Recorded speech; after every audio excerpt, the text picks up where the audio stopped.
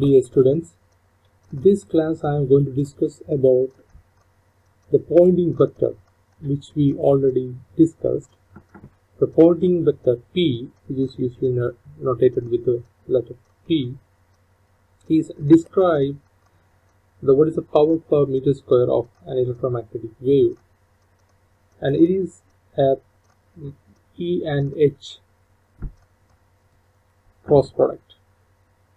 So cross product of E and H. E is the field intensity and H is magnetic field intensity, both electric and magnetic field intensity expressed. P is expressed in terms of the cross product of E and H.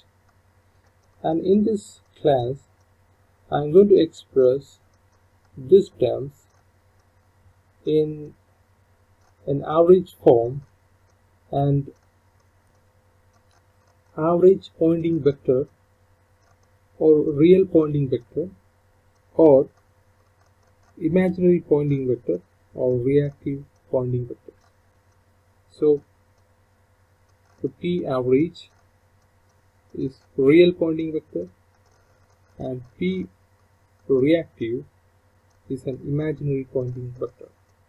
So in this class I am going to derive the expression of these Poynting vectors in this form, just like SP usually express P plus JQ, where P is a real term and Q is a reactive term. So here in similar way I am going to split this Poynting vector into two different terms. One is the real part and another is imaginary part. Before that, let us discuss how a waveform can be explained. Let us see here two wave shapes. One is a blue color, and let us take it as a voltage wave, and it is expressed using the small v because it is instantaneous values is changing with the time. And next one is the green waveform, which is the current, which is represented using a small letter of I. Small I represent it's a varying quantity which varies with the time. And let us take this as a maximum value, so Vm, and this is the maximum value of current Im. We can clearly see that there is a phase shift exists between voltage and current. So both are not in phase. If they are in phase, there is no reactive terms, there is only real terms. Now we are going to express the voltage and current in terms of the cosine and sine waveform. So let us see how we can write voltage V is nothing but the maximum voltage of V.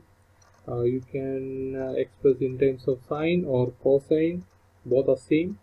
Let us take for the sake of simplicity, let us take it the cos omega t plus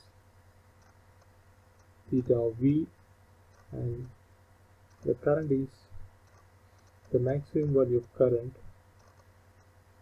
cos omega t plus theta I, where theta v represent what is the phase advance of this voltage vector with reference to the reference vector. Similarly, theta I represent what is the phase advance of this current vector with reference to the reference vector. Let us take this as a reference vector,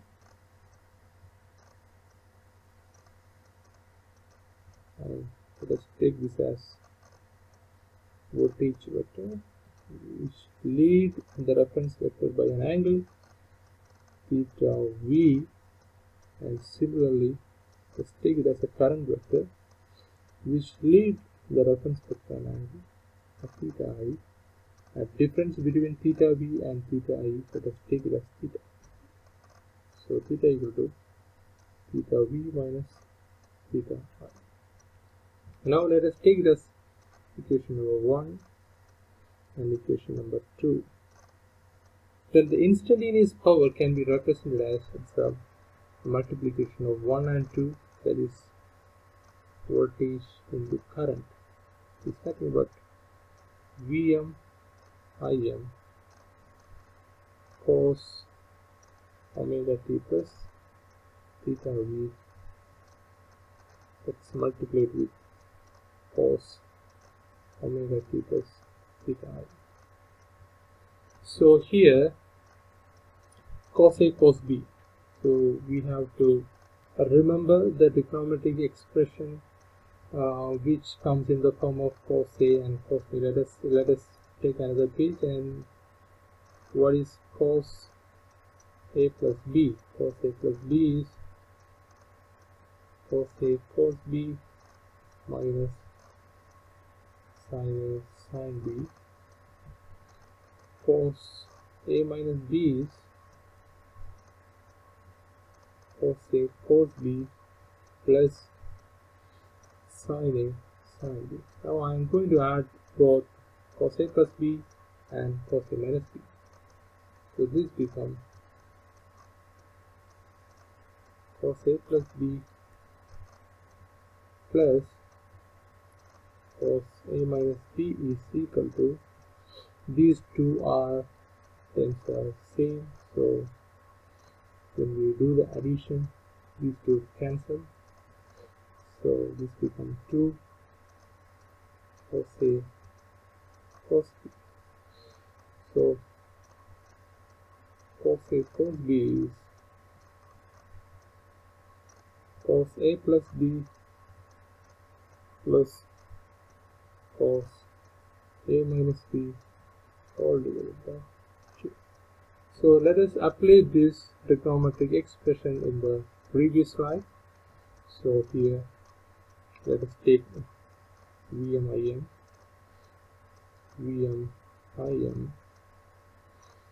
So here we have a, on the number side, a half Vm Im by 2.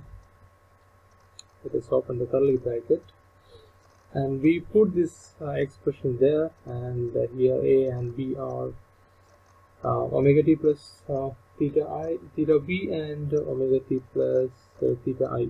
So this becomes cos A plus B cos, this is A, this is B, cos omega t plus omega t 2 omega t plus theta v minus theta b plus theta I, that plus cos A minus B cos A is omega t plus theta v minus omega t plus theta I, so this becomes theta v minus theta I. Just close this bracket. Now if you take the average value of this function, this term becomes 0. To take the average value, because this function is fluctuating at the 2 times the frequency of this original wave. So if you take a cos function, its frequency is 2 omega 2. If you take the average value, so you have plus half and minus half over a period, so the average value becomes 0. So you have only one term which remain in this expression, that is cos theta v minus theta I. So we already assumed that theta v I minus theta A is theta. So the average value function, that is, let us take it as the average value is Vm Im by 2 cos theta. Similarly, this is the real part, then imaginary part becomes Vm Im by 2 sin theta. This is the imaginary part. So this is just like Q, and this one is just like P average. Don't get confused with the P pointing vector and the P. So here P I mean is apparent power equal to P plus GQ, the power, not pointing vector, power. Similarly, so S is nothing but the apparent power is nothing but Vm Im conjugate by 2. In similar way, the Poynting vector can also be expressed as, don't get confused, this is Poynting vector, Em Hm by 2. So the average value is, or the real part is nothing but, we do this cross. So the real average value is the real part of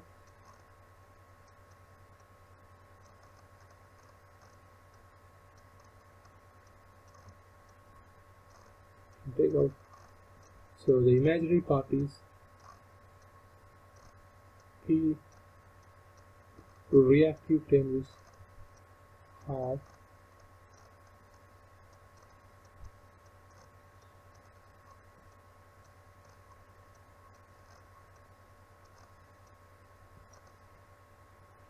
So here we can see that similar to the way I express the instantaneous power, the Poynting power is also expressed in the instantaneous term here, and from this instantaneous term, and so we can see that that this instantaneous term is Hm conjugate, similar to the way I used to conjugate here for the Im term. So from this expression we can come to the point of the real part and the imaginary part. So the three terms are explained: the instantaneous Poynting vector, and the average, the Poynting vector, which is the real part of the Poynting vector, and the imaginary Poynting vector, which is the real part of the Poynting vectors. So these are the different ways by which I can distinguish the Poynting vector, just similar the way I distinguish the power, real power, reactive power, and apparent power in an electric circuit.